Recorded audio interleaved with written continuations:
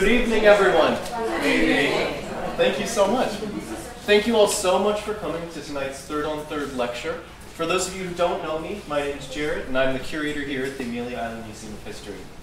Now, before we get started today, I would like to ask everyone to silence or turn off their cell phones so we can avoid any interruptions with our speaker. Now, before I turn it over to our speaker, I do have a few quick announcements about upcoming events and programs happening at the museum. On September 6th, we'll be having our next brown bag lunch, and our speakers for next month will be Phil Neiman and Dave Roser in the audience here today, who will be teaching us about the history of the U.S. Coast Guard, all the way from its early days as a tax collection service to their personal experiences as Coast Guard servicemen in the 20th century. Going along with that, the museum's resuming its Veterans History Project. This project, which we do in partnership with the Library of Congress and Cross the Line Foundation here on the island, collects stories of veterans who live or lived here in Nassau County. If you're interested in participating or know someone who may be, please let me know after the program or reach out. My contact information is on the back table there. One final announcement that I'm very excited to make. Join us on the evening of Friday, September 15th for the opening of the museum's newest temporary exhibit, Fernandina in Fiction. This exhibit takes a look at Fernandina Beach and Amelia Island's appearances in popular books, movies, and other fictional works. Joining us to speak at the event will be local author Joe Palmer, author of A Mariner's Tale, talking to us about Southern fiction and how Amelia Island inspired his book. It'll be an exciting evening, so please join us on the exhibit opening on September 15th. Now finally, I have the honor of introducing our speaker this evening. Dr. Bryant earned his PhD at the University of Georgia and is the author of How Curious a Land, Conflict and Change in Greene County, Georgia, as well as Dark Places of the Earth, The Voyage of the Slave Ship Antelope. Professor Bryant is a devotee of local history and uses it to illustrate issues of universal importance. He's a professor emeritus of history at Georgia Southern University, where he taught American constitutional and legal history. He's also a regular face here at the museum as a volunteer, a docent, and of course, as a lecturer. So if you all will, please join me in welcoming Dr. Jonathan Bryant.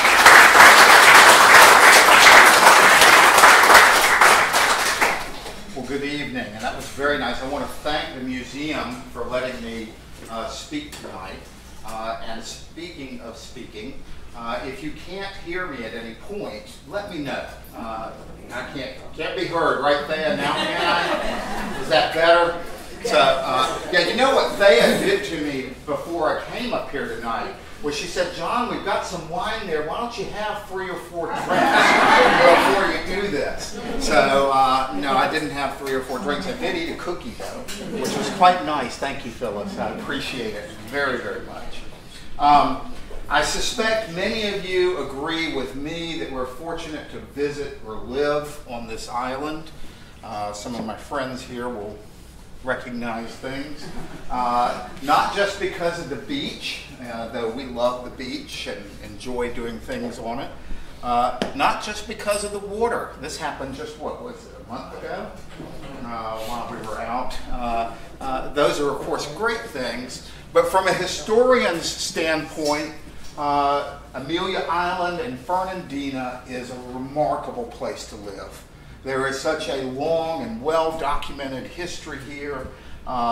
Fernandina and Amelia Island are connected to many events, some quite minor and some of very great importance. And so today I'm going to talk about one event that involved Amelia Island. It's a story of piracy, of the international struggle over the slave trade, of 3 Supreme Court cases, and of congressional legislation that finally tried to resolve all the mess. It didn't. But, that's how these things happen. The Antelope case of 1825 was arguably, I would say without question, the Marshall Court's most important decision on slavery. In fact, the Antelope shaped many following cases that involve slavery, including Dred Scott v. Sanford, which you may be familiar with. And if you're not familiar with that, it directly shaped the Amistad case that was made so famous by Steven Spielberg. So, in Dark Places of the Earth, I tell this story It's a complicated tale that took me 10 years to unravel. It was, my wife would tell people, John's not here because he's working on the book.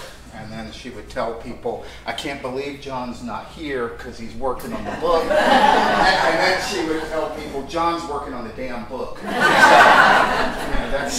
that's what it was like. And I'll admit something to you. I'm very proud of this book. I won 3 academic awards. It was a finalist for the Los Angeles Times Book Prize, etc. But I frankly had not read it in years. And I don't know how many of you have tried writing and then picked up something that you wrote years ago, and you go, who wrote this? Why didn't he do this? Etc. But one thing that came home to me was a few years ago, an organization called the International Thriller Writers Association asked me to join as a member in their true crime category. And I thought, these guys are nuts. I'm writing about constitutional history. Why do they want me to do that? But then I reread the book, and oh my gosh, I had forgotten how many criminal plots surround this case. The way people are organizing to try to make what was at the time millions of dollars in ill-gotten gains.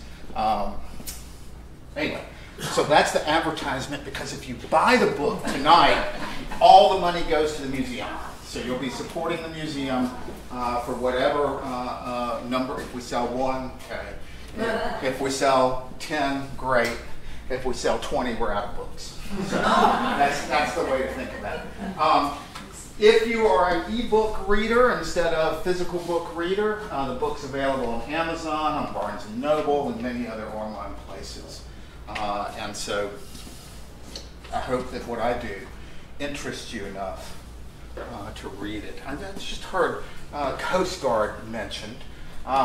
This is a model of the revenue cutter, Dallas. It was commissioned in 1816. Yeah, 1816, there's no photographs. Everybody understands that, right? And of course, the revenue cutter works within the Revenue Marine Service, which to some degree is a predecessor of both United States Customs and United States Coast Guard. An interesting little ship, only 57 feet long, had one small cannon on a pivot in the center of the ship, and Captain James Jackson, with this ship, was charged with protecting the southern border of the United States. The southern border of the United States at that time was the St. Mary's River, right here next to us. Where you are was Spanish Florida still in 1820. And in fact, despite the fact that it was Spanish Florida, Fernandina was at that time occupied by American troops. If you need to understand why, come and take a tour of the museum and learn about Gregor McGregor and Louis Auret. And then in December of 1817, President James Monroe. So screw this, having these pirates that were on our southern border and sent in the Navy and the Army. So James Jackson, while he was stationed in Savannah, would spend most of his time at St. Mary's. And while he was in St. Mary's in June of 1820, he began to hear that there was a piratical vessel off of St. Augustine. And this greatly concerned him. We don't want pirates coming into the United States. Please, by the way, I know in Fernandina we're supposed to really celebrate and enjoy pirates, right? But the truth is, if we were passengers on a vessel that's been captured by the pirates, they would just throw us overboard. Goodbye. That's it. Okay? Murderous people who just want to rob and steal. So he decides he needs to take action. On June 28th, and I don't have anyway, laser pointers don't necessarily work on this. I found that out the hard way. He was stationed here at St. Mary's. He waited for the correct tide and followed the tide down the river, because being June 28th, there was very little wind. Is there any wind today? There was earlier. But Very little wind. He anchored here off the northwest point of Amelia Island, took a boat into Fernandina. None of this existed, right? To Fernandina, Fort San Carlos, where there were American troops. He borrowed 12 soldiers with all their equipment, came back out to his little 57-foot schooner, loaded them aboard, and then rode the remainder of the tide out. This was the ship channel back then. It's pretty close to the one today, actually. The sun set, and they floated around in the darkness, waiting. At 7 o'clock the next morning, they saw a strange sail. And so they began to pursue that sail, even though the winds were still light, and nobody's going very fast, I guess is the way to put it. As soon as the strange vessel realizes that, that's the Revenue Marine ensign, that the Revenue Marine is coming after them, they turn and sail directly away, and a chase develops that lasts from 7 in the morning until mid-afternoon. By about 2 o'clock, the Dallas had gotten close enough to the vessel that they could see that there were cannons on the deck and that men were rushing around preparing slow matches and linstocks. And obviously, the vessel's going to fight. Captain Jackson has his cannon prepared, ready to fight. Soon he's pulled up alongside, as Jackson wrote later, half a pistol shot apart, which I would assume is maybe 10 yards. And at that point, the guys on the other side are hunkered down behind the cannons, and his men are prepared behind their cannons. And the brig that they're chasing suddenly backs its sails to make itself a more stable gun platform. And then the men on the other ship throw down the slow matches and surrender.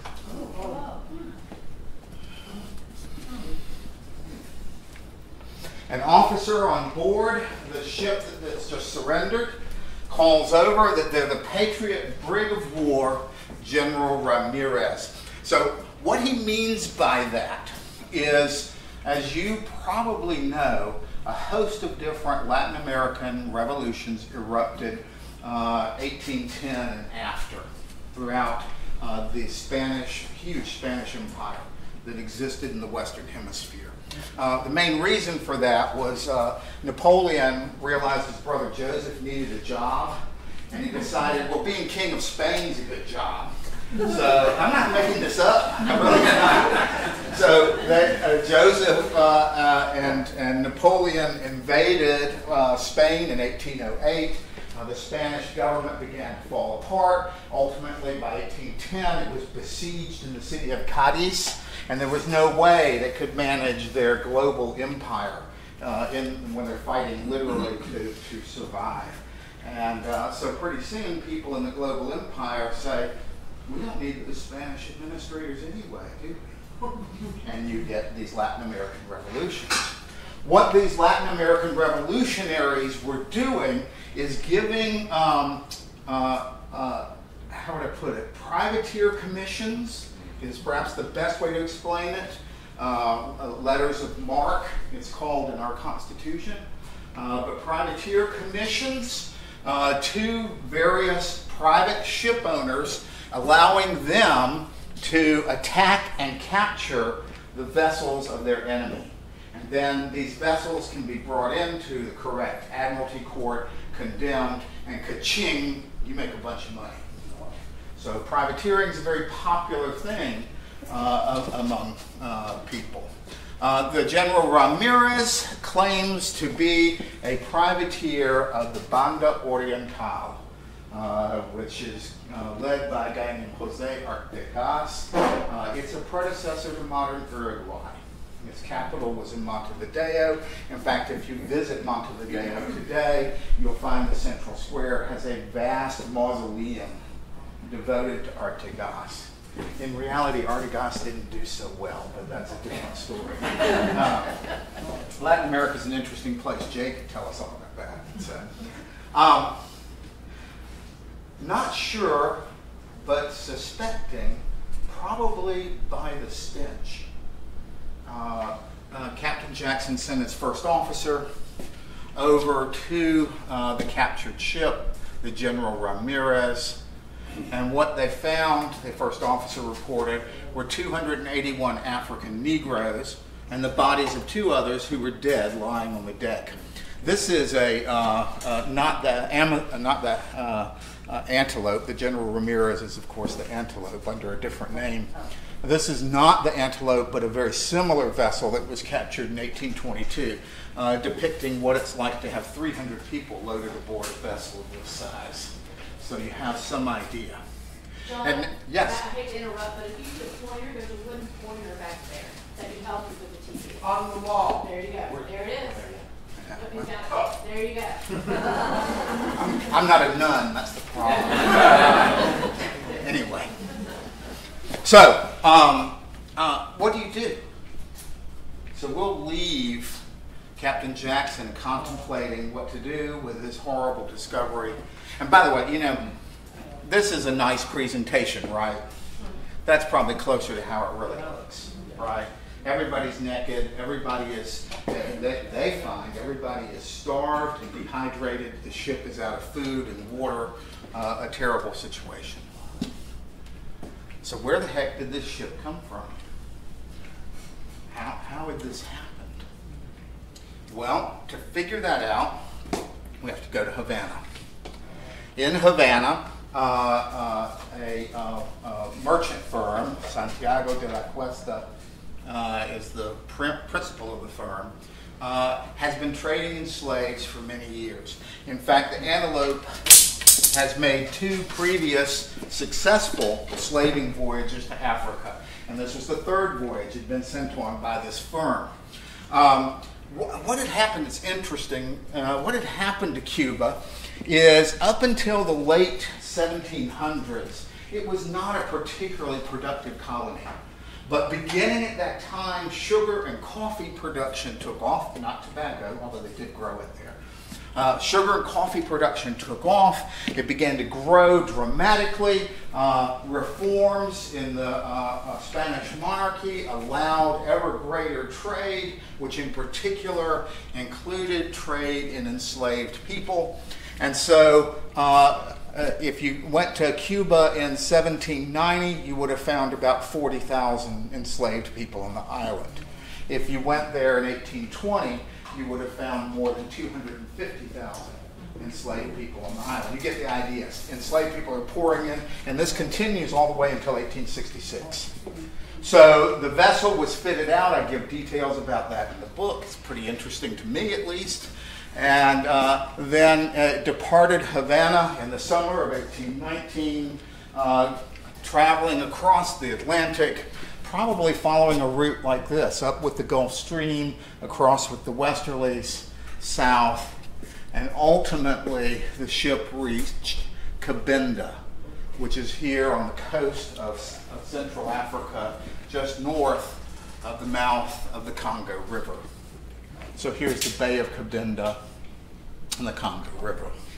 Again, I detail in the book how trading works there, how trading works there, the way you accumulate people. We tend to think in terms of going to the grocery store, right?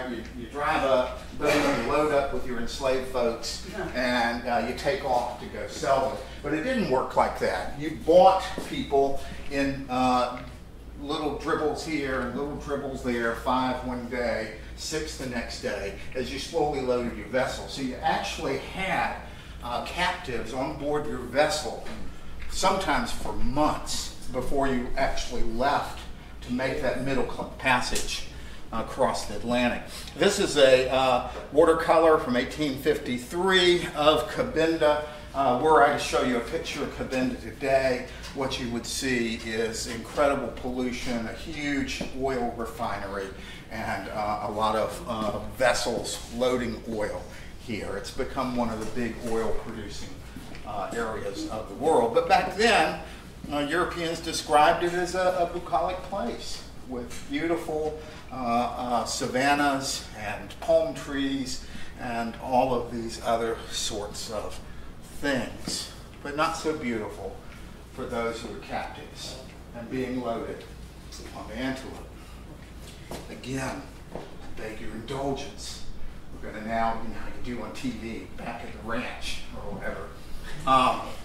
We have to follow the story of another ship, the Columbia, which is later renamed the Araganta. And to do that, we have to go to Baltimore. The Araganta, the Columbia, was a privateering vessel that had been sailing with a commission from Venezuela, right, who was in rebellion against Spain. And that meant that you could capture Spanish vessels and take them into a Venezuelan port and sell whatever the vessel was worth, including whatever its cargo was worth, even if the cargo was human beings, and make a lot of money. And Simon Metcalf, who was the captain of the Columbia, had become rich doing this. He came to Baltimore to provision his ship for a new voyage and to round up new sailors for this, which he did, and then they departed in December of 1819. The ship, by the way, is described long, lean, fast, and what they called a hermaphrodite rig, which meant square sails on the foremast, the front mast, and then a schooner rig on the main mast with an aftermast there. And this is the rig of this is a predator, if you follow me. This boat can go faster to windward than a ship with square sails, and going downwind, it has just as much ability to go as a ship with square sails. In fact, later it's created and it's made into the brigantine, if you've ever heard of that rig. It's a little different, but nonetheless. The Columbia leaves Baltimore, it crosses the Atlantic. They go to the Cape Verde Islands, where they spend some time, for no reason that they could figure out among the crew, shelling Portuguese forts there, just for fun. And then they continue on and they begin to capture ships. They ultimately have captured 3 slave vessels here in the Bight of Benin when they're rounded up by a British warship on an anti-slavery patrol. They're taken into Sierra Leone, accused of being pirates, but then, again, you got to read the book. They're released. And so they're told not to go south of the line, which means not to go south of the equator. Immediately they sail south of the equator, and they end up at Cabinda, where they find the Antelope and 2 other vessels loading captives to take into slavery. They capture all of them, and then Simon Metcalf puts his first officer, John Smith, isn't that a good name for a pirate? John Smith, in command of the Antelope, the brig, and they set off across the Atlantic headed for Brazil. Off the coast of Brazil, the Columbia is wrecked. Simon Metcalf is last seen floating away, clinging to parts of the wreckage. And that's the end of Simon Metcalf. And suddenly John Smith is left with a vessel with more than 300 captives on board and no clue what Metcalf's connections were in Brazil through which he hoped to sell these captives. So he turns north. The Antelope alone sails. This about here is where the Columbia was wrecked. First, Smith checks in at Suriname, a Dutch colony that at this time was growing and demanding more and more enslaved people. But 2 of his sailors desert and betray his purposes there, so he has to leave. He then sails to St. Martin. He sails to St. Bart's. In St. Bart's, he meets a mysterious Mr. Mason, who have evidently cut some sort of deal, and they leave St. Bart's and sail directly to the Bahamas. We're here at what was then called Hole in the Wall on the very southern point of Great Abaco Island. What it was, a long limestone wall, natural wall, went out into the ocean, and the ocean had carved a round hole through it. And so this was a well-known rendezvous because the Providence Channel here was the main way to cut through to pick up the Gulf Stream or to go to Florida. There they rendezvoused with Mr. Mason. He took some money from the Antelope. He gave them some cannons and some other supplies. And then about that time, a small schooner came by and the Antelope stopped it, acting like a privateer. And on board that schooner was Cornelio Coppinger, who happened to be the son of the Spanish governor of Florida. Snatching Coppinger, then Smith has a great idea. I'm going to go to St. Augustine and use my control of this young man to force them to buy my captives. He gets to St. Augustine. He asks for permission to sell the captives. The governor says, no way in hell. And then he says, well, Governor, I have your son, and we'll hang him if you don't let us sell our captives. And the governor replies, basically, I don't deal with pirates, hanging. I always wondered how that made the son feel. But anyway, it doesn't work. It's an interesting thing, as I point out in the book. This is a man who's cruel enough in his transatlantic voyage to have more than 50 of these captives die from dehydration, from starvation, from disease, and yet he's too kind-hearted to hurt Cornelio Coppinger. He lets him go. And then he turns north. This is the piratical vessel that Jackson had heard about, and boom, it's captured. So Jackson decides we best take this boat in and let the courts figure out what's going on. They come back into the St. Mary's River. They take the ship up here near Point Peter, which is where there was a U.S. fort at that time. Anchor it. He takes the crew and the captain and sails to Savannah, where they are locked in the jail, and where the U.S. Marshal there, Marshal Morrell, says, yeah, bring me the captives. He comes back to get the captives. Remember 281? He finds that 9 captives have died and 14 are just missing. He starts to suspect maybe his first officer sold some of those 14 ashore, right? Remember, this is the legacy of the Coast Guard, sorry. Actually, Jackson runs the guy out of the service because of his suspicions. So he doesn't get away with it completely. And then he takes the Antelope up to Savannah. This is a depiction of Savannah in 1819, close enough, right? And in Savannah, they come to the central dock here at the foot of the bluff. People in Savannah know the story because the officers and men have been interviewed at length by the newspaper. They're all expecting, wow, 280 new captives. Savannah was in terrible financial condition at this point, and they thought, this is going to rescue us financially. And then the ship begins to unload, and the captives are children. Yeah, this is also a child abuse story. Okay. 85% are under age 20, 41% are under age 10. They are dehydrated, they are starved, they are sick.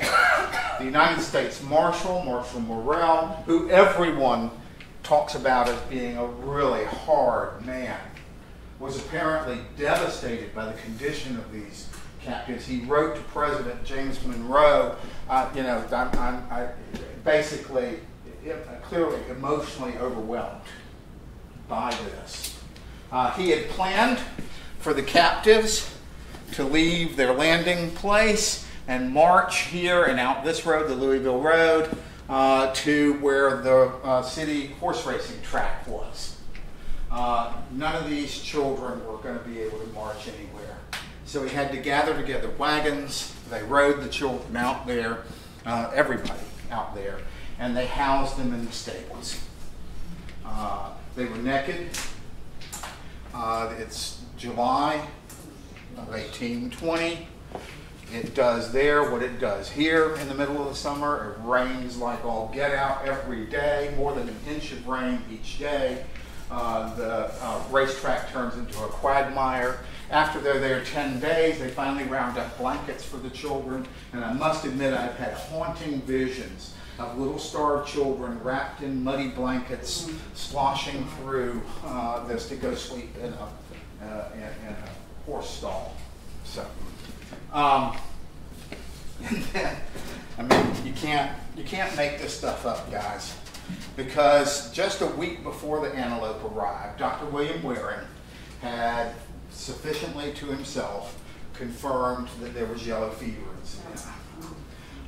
And Dr. Waring tried to let the authorities know. Other doctors also began to diagnose yellow fever. Everyone ignored it. You don't want to say you have yellow fever in your city because that causes everyone to flee. Commerce closes down. It's the source of an economic disaster. The mayor again and again says there is no sickness in Savannah. This is just part of the death registers. Fever, fever, fever, fever, fever, fever, fever, fever. I'm sorry, I know you can't see it back there. More than 1,000 people die in Savannah of yellow fever. The city is completely depopulated as those with any brains flee. And the Antelope captives, of course, are not able to flee. We don't know who died from what. They didn't bother to. In fact, even here, they just estimated that, well, we don't know, but between 200 and 500 enslaved people in Savannah died. But they didn't keep up with it. Those people were just thrown into a common grave, right? I mean, they're only slaves. They didn't keep data on what happened to cause the death among the Antelope captives. What we do know is 258 came off the ship in July, and that in January there were 212 left alive. So, but remember we started with 331 probably, so we're whittling it down fast, to say the least. John Smith had been allowed, he had $500 in his sea chest, but somehow he was able to pay a $5,000 bail. And then he was allowed to leave the city because of the yellow fever. Remember, there's no fingerprints, there's no photographs, there's no way for them to really identify somebody, right? No, I'm George Jackson. What the heck are you talking to me about? He went to Baltimore, and then to everyone's astonishment, in December, he showed back up in Savannah. He's charged with piracy. No political comment intended, but we've seen lots of that indictments lately. United States versus John Smith, indictment, piracy under the law of nations. Okay, if you're convicted, they hang you. In fact, they just finished hanging 2 pirates in Savannah just before this. So why the hell would he come back? What on earth is going on? Well, one reason was he shows up in federal court and he has the dream team of lawyers. One of his attorneys is John McPherson Berrien, who's not only sitting Superior Court judge of Georgia, he later will become United States Senator from Georgia and ultimately Attorney General of the United States. Nice to have that guy on your side.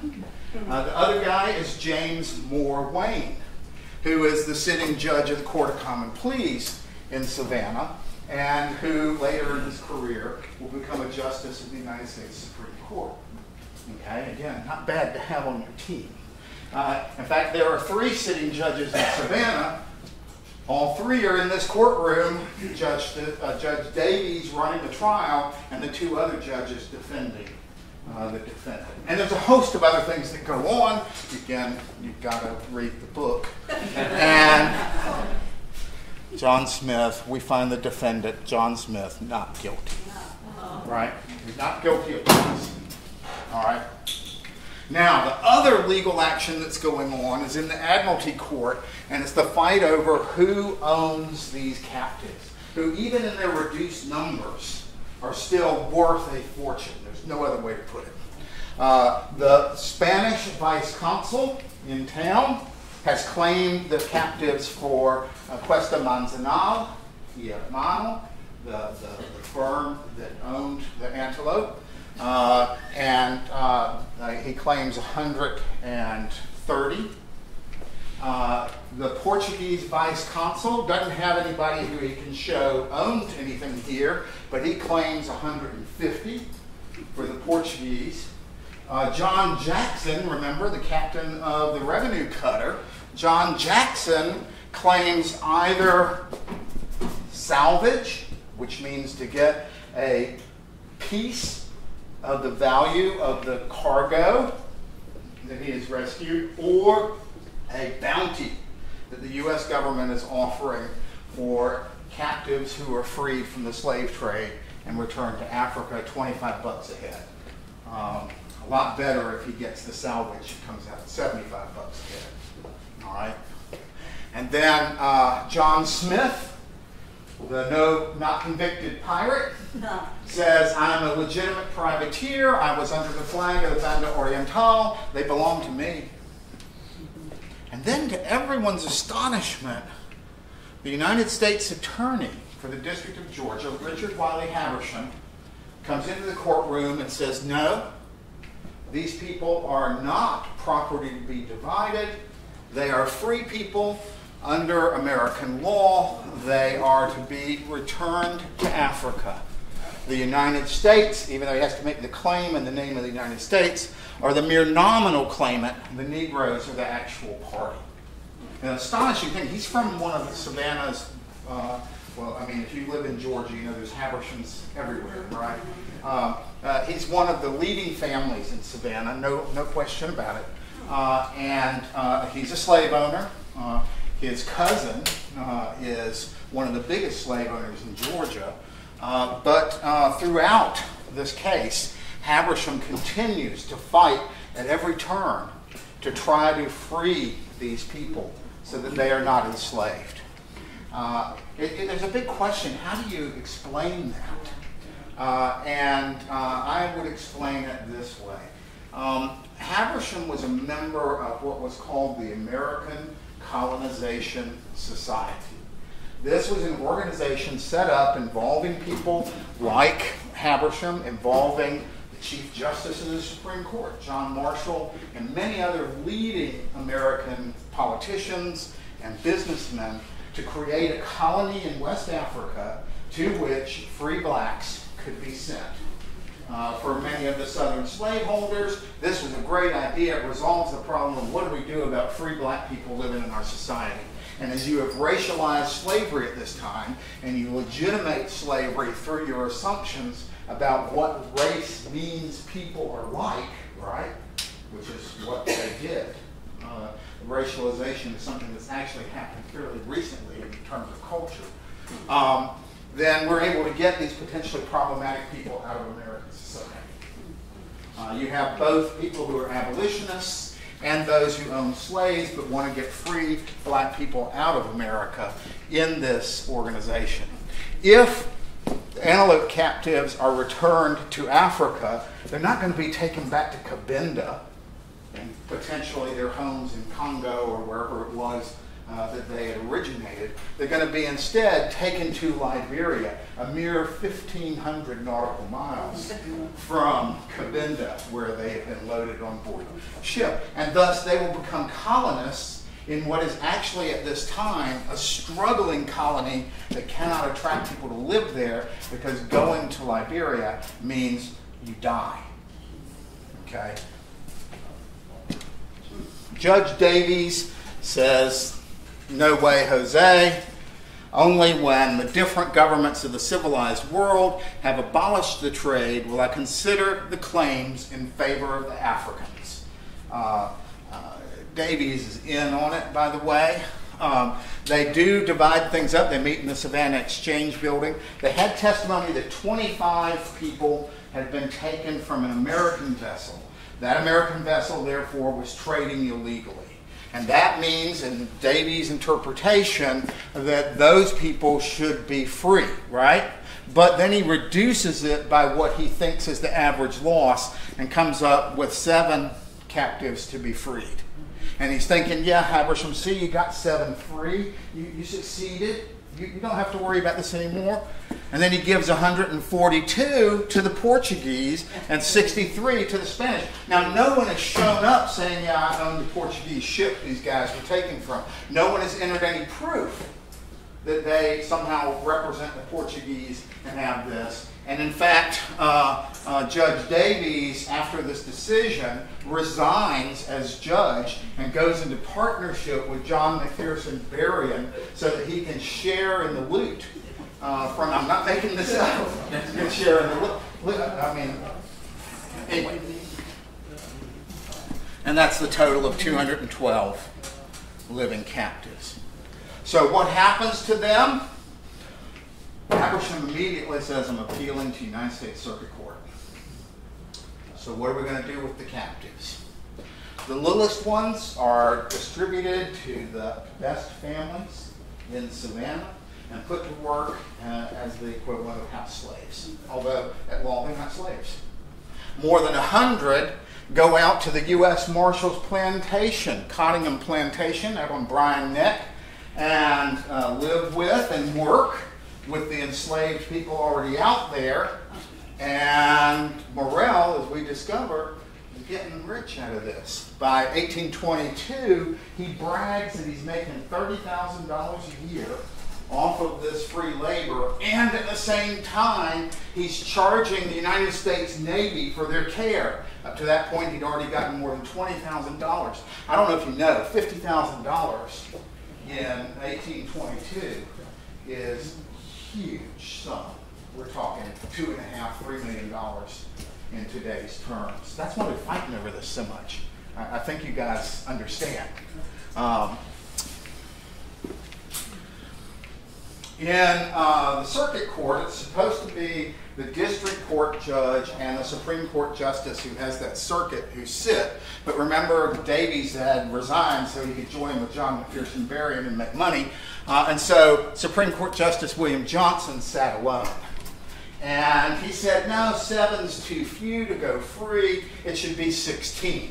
And how, right, I know, it's like they're just pulling it. It's even worse. It's not just pulling that number out of the hat.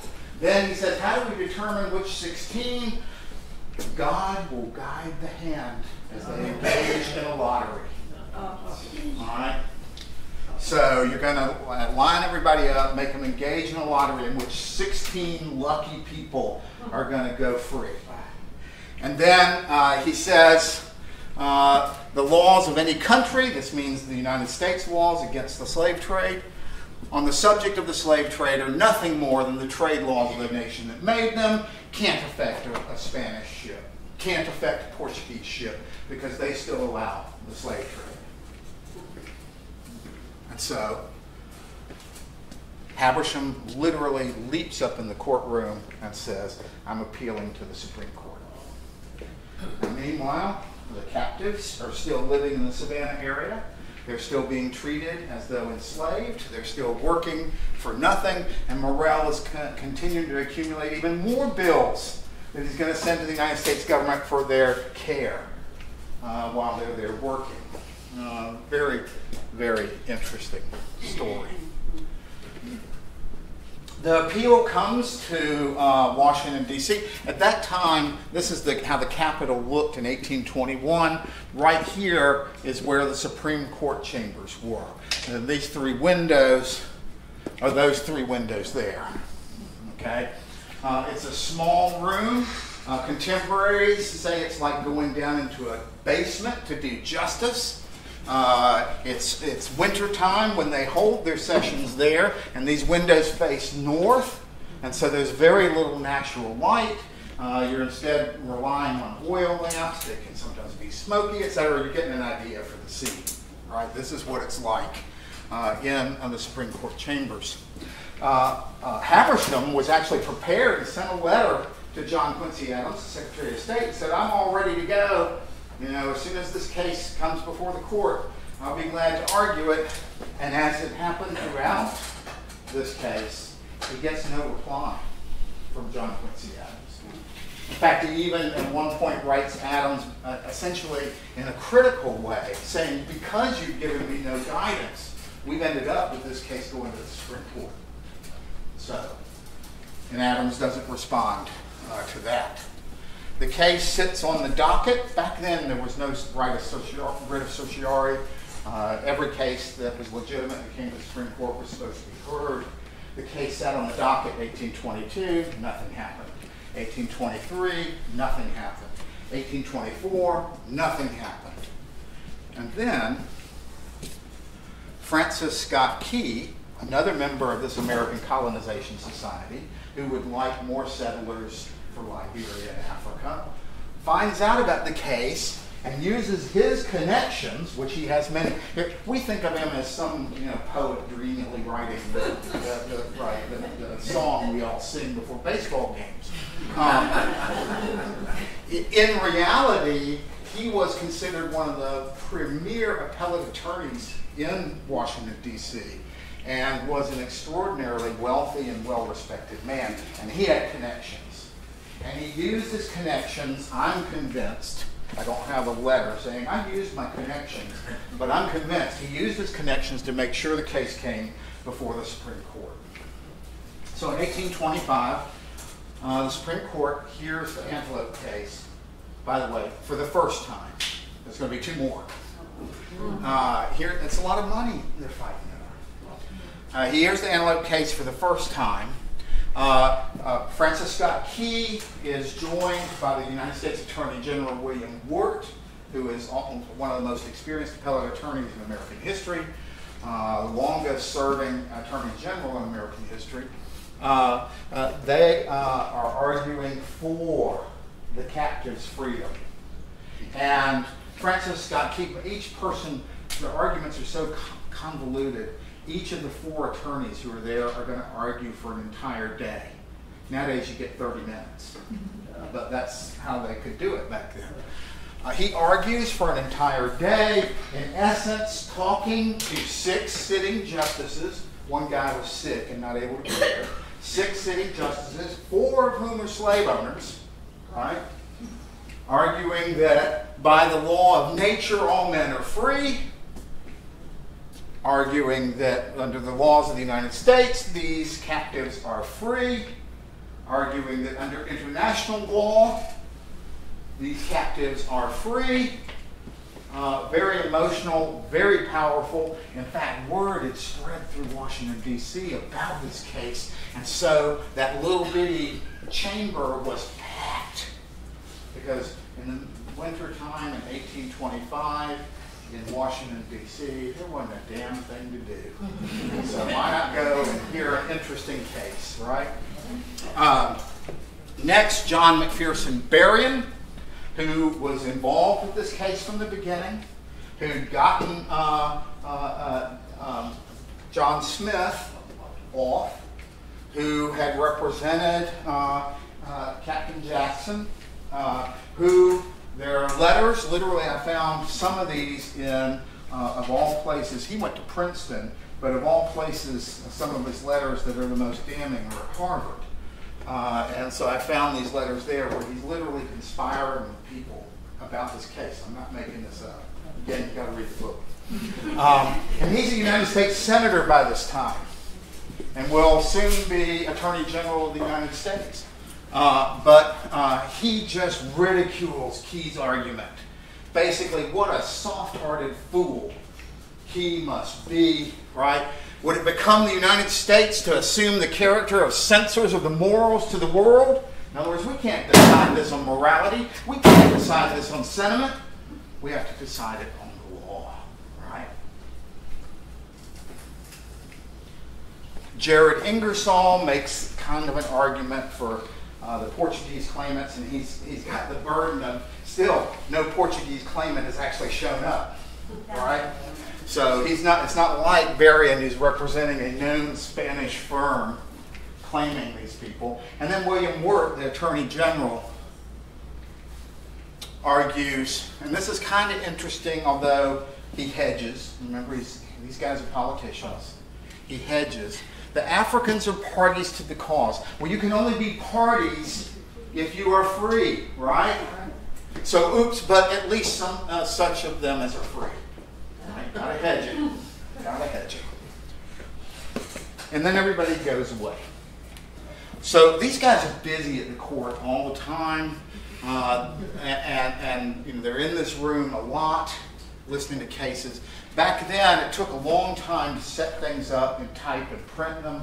So opinions were not something that were published and you found out about them. Literally, when an opinion was done, the justices came in, and before the case began today, John Marshall would read the opinion aloud from the bench. And so both Francis Scott Key and William Wirt happened to be in the Supreme Court chambers when suddenly Marshall picks up the handwritten opinion and begins to read it. And before long, according to Francis Scott Key, he said he had a sinking feeling in his stomach. In examining claims of this momentous importance, claims in which the sacred rights of liberty and property come into conflict with each other, this court must not yield to feelings which might seduce it from the path of duty, and must obey the mandate of the law. I think everybody here now knows what happened in the decision. Okay, he finds that except for the few who'd already been sent off to Liberia, the 16, who by the way disappear, the rest are to be returned to their claimants. Except this is John Marshall. John Marshall must have loved the Book of Kings in the Bible, because he's always trying to be Solomon cutting the baby in half. You guys know what I mean? So then he says, talking about the Portuguese claim, these vessels were plundered in March of 1820, and libel was filed in August of the same year. From that time to this, a period of more than 5 years, no subject of the Crown of Portugal has appeared to assert title to this property. This inattention to a subject of such interest, this total disregard of valuable property, is so contrary to the course of human action as to justify serious suspicion that the real owner dares not avow himself. And then he goes on from there, basically saying, I understand what's going on with the Portuguese claim. It's a criminal conspiracy by all those guys in Savannah, and I'm not going to allow it.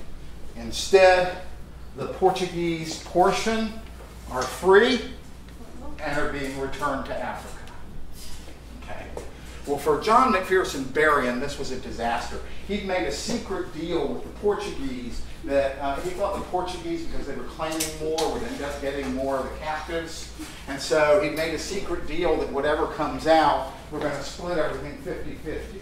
Now, he is the person who only gets a portion of the captives, about 35% of the surviving captives at this moment, and he has to give half of them to the Portuguese, who, you know, he knows it's bogus. It's just people in Savannah who funded this. So, what do? I'll let you read the book and find out. So I would go back to, see, you should have given me that wine. Why we go back to the Supreme Court a second time in 1826, a third time in 1827, where basically Justice Trimble says, we're tired of this. Stop coming to us. We already made the decision. And so then finally in 1828, 120 survivors, including some children who'd been born since the captives arrived in Georgia, are sent to Liberia. And in Liberia, they go outside of the capital, Monrovia, named for James Monroe, and they create a settlement of New Georgia. Interestingly, the most common, these people got to choose surnames because they're free, so they got to choose last names. And overwhelmingly, the most common last name they chose was Harrowing. As you can understand, the guy who fought for their freedom all the way through. The 39 who ended up being enslaved and kept in the United States through another corrupt deal end up owned by a United States congressman from Georgia, Richard Henry Wilde, and by the congressional delegate from Florida, Richard White. And they are building a new plantation called Casa Bianca. Ultimately, they make so much money that William Henry Wilde resigns from Congress, goes off to Florence, and writes really bad poetry while he's there. Okay? He comes back and takes a position as a law professor at Tulane, gets yellow fever, and dies. This is Casa Bianca before it was struck by lightning in the early 20th century and burned down. And these guys are going hunting, and here's an African-American man here, and here's an African-American man here. And I always wonder, are they descendants of the antelope captives? Thank you very much. You really appreciate it.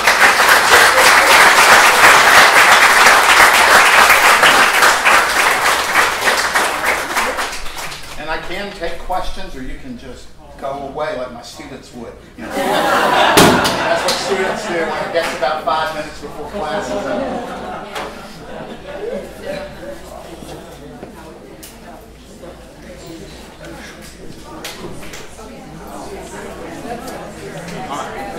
All clear. Thank you all so much for coming. Yes.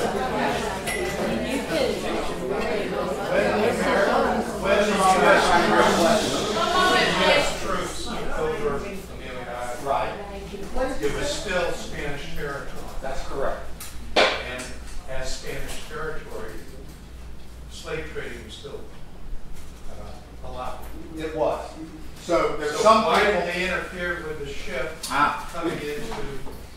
Because a captain in the revenue service came and said, I need a dozen men to help me take a pirate vessel that I think may be coming north.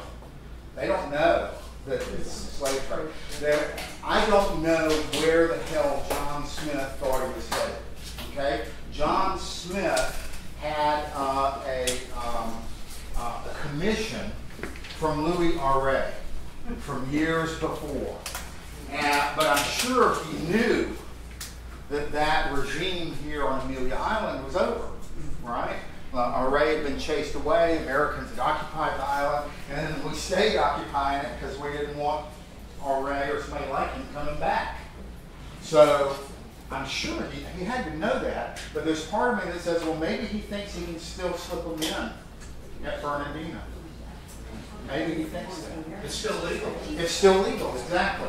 But you have the problem of you are in a stolen Spanish ship showing up in I mean, that's why they're not going to Cuba, right? Cuba's quickly figured it out, hang them all.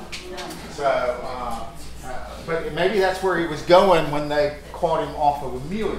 That was one of the big arguments in the court case, was he wasn't caught off the coast of the United States. He was caught off the coast of Spanish Florida, and therefore you, Captain John Jackson, had no jurisdiction to grab him. Well, if you're in the Bahamas and the Coast Guard comes to your vessel, don't argue with them about jurisdiction. It's that simple. It's a good question. Yes? When the captain first heard that there was this privateer, you mentioned a port that you were going through, and you said this is the top of Bernardino. Right. And you mentioned a port, but it wasn't Fort. No, it's Fort San Carlos. Where is that? Okay, it's in the water right now. At least that's what we think, right? If you go out, if you've been to the plaza at Old Bernardino, okay, and as long as you're not feeding the insects, you'll have time to stand around and read a new historical marker that's great, that's there about the slave trade, by the way. But in front of that plaza was where Fort San Carlos was. It was no big deal. It had 4 cannons. Okay? And in fact, during the Patriot War, when it was attacked, they figured out they didn't have any cannons that could fire inland. They just had a blockhouse with some guys with muskets in it. And so the Patriots were very easily able to capture Fort San Carlos. Was it improved from 1812 to 1820 by the time the Americans were there? Probably. But there's bricks and other things people say maybe part of it in the water right there, but I think it's mostly washed away. It's kind of like Fort Caroline on the St. Johns River. It's gone. They dredged it and created a much bigger current there, and it's washed away. And most archaeologists will tell you. That's why when you go to the Fort Caroline National Monument, you see a fake Fort Caroline that they built there. And the only thing we know for sure is that's not where Fort Caroline is.